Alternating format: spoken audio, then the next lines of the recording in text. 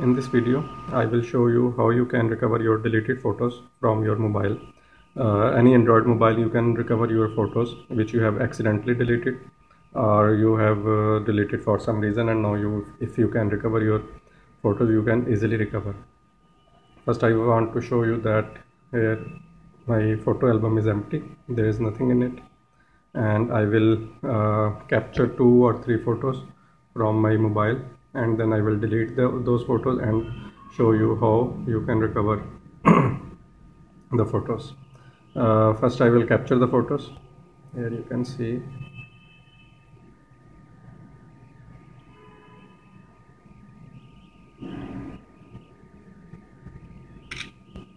I have captured this photo. Now I'm capturing this way. I have captured these 2 photos, and now I'm going to delete both of these photos. I have selected, and now I have deleted these 2 photos. Okay, from albums, here I have recently deleted photos. I will delete these photos from this folder as well. Delete. Now you can see that both the photos have been deleted from my mobile. And here I want to show you a folder where I will recover these photos. Here is a folder of downloads. You can see this folder is empty. When I recover my photos, I will store the photos in this folder, downloads. Going back, now I will launch Play Store application.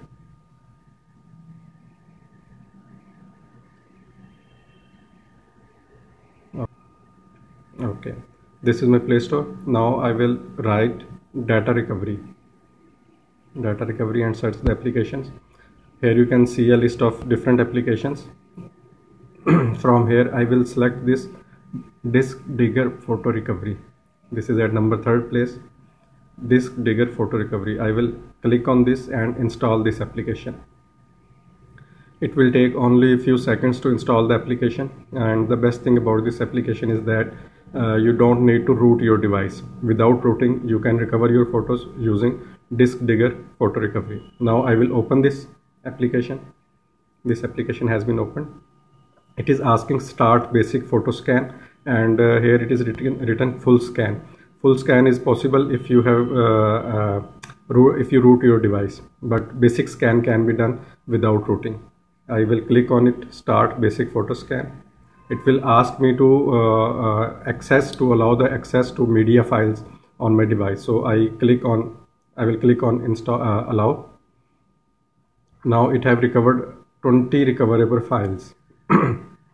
Actually there are only 2 files which were deleted, and both of these files are here. I have selected both the files.